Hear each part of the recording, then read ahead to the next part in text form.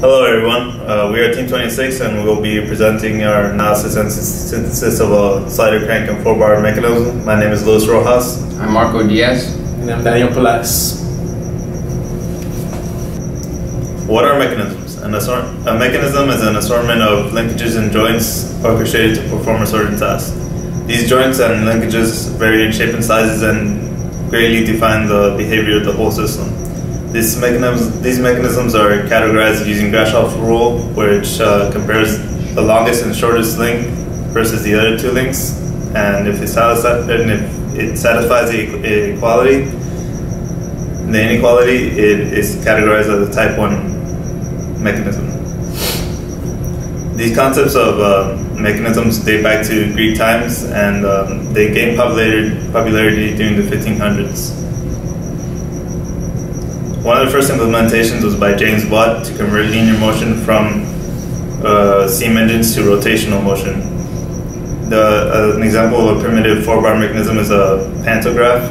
It allows us to draw a small picture onto a larger plane.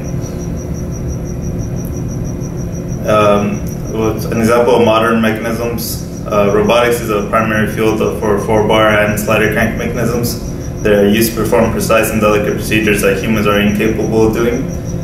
The grouping mechanism is a common example for a 4-bar mechanism. Another example is that they are used in heavy machinery and construction equipment such as backhoes, but they are also not limited to environments such as those governed by programming.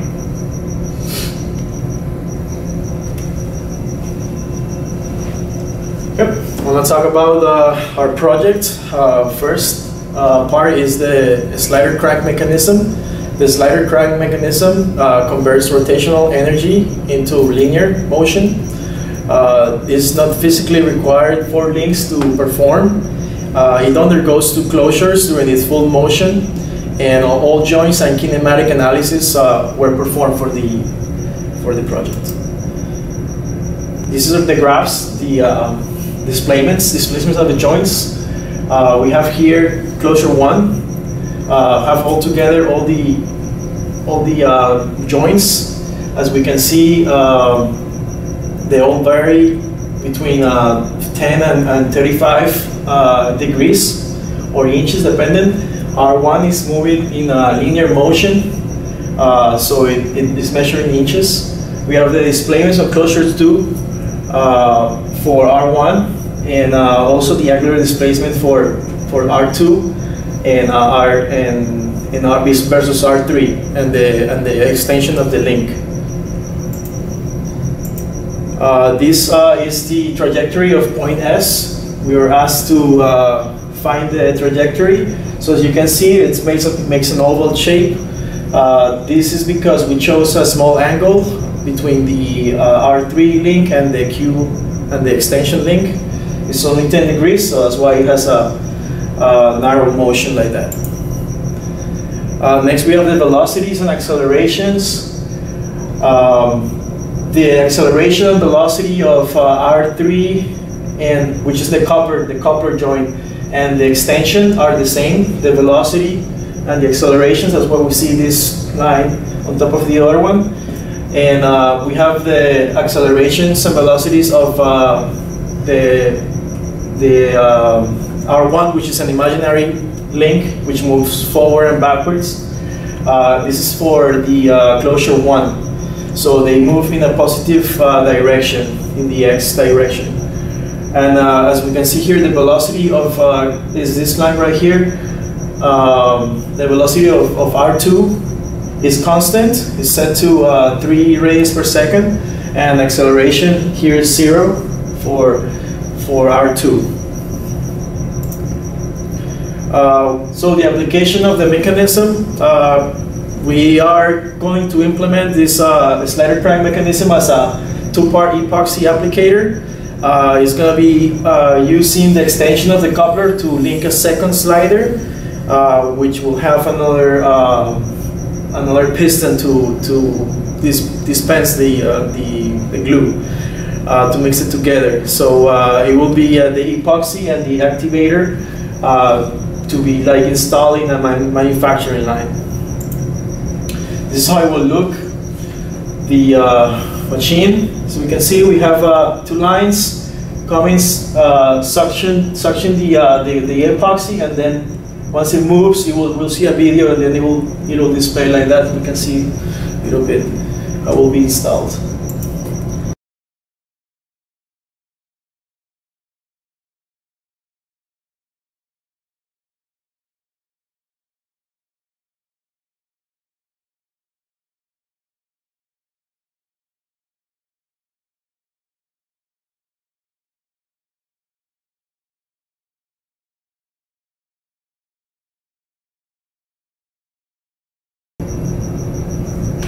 For part 2 of the project, we were given 3 specific points for both A and B. These are locations on the coupler link. We were to synthesize the motion of this 4-bar mechanism. As you can see, these are the points that we were given.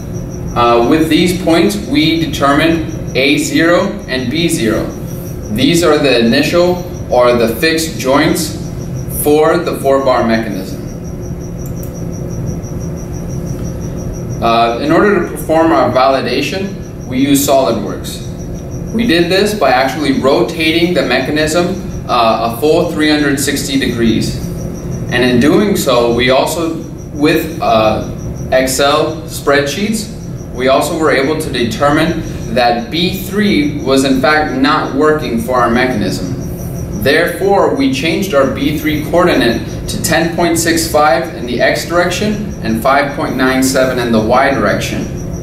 Now, this is based on the corresponding A3 coordinate. We did this by verifying where A3 was located, and it was in fact located where it was supposed to, and we then compared where it was with respect to time. After doing so, we then looked on the Excel file and determined where B3 was located based on the same time step. And here you can see an animation of it moving. And with the Excel graph, we were also able to determine that B3, in this case, the original B3, was an outlier. And that is why we chose point 10.65 and 5.97 as the new B3 coordinate. Application of the synthesized mechanism. We chose a high-speed shearing device for cutting. Now, this high-speed shearing device could be applicable to both the poultry industry, meat industry, and as well as all metal industries. Now, when I say this, I mean this is typically used for extruded metal or any circular device. Now, the reason why I say it could have been used in the meat or poultry industry, for any type of extrusions in a circular shape, it would have worked just as fine. This is ideal for mass production of circular stock, and the feed rate and the cutting rate would then determine the actual length of the cut stock. Now, this would have to be done in a very synchronized fashion in order to maintain a consistent length without any error.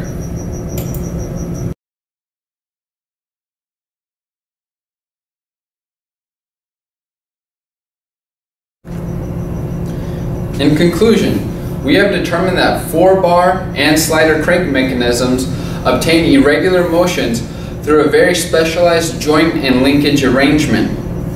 We have also determined that mechanisms are not limited to the robotics industry as many may believe. Some of the pros with these mechanisms is that they are capable of performing very useful tasks with a seemingly simple design. However, some of the cons: with the more complex task comes a more complex design. If the design is extremely complex, the use of mechanisms alone is not feasible.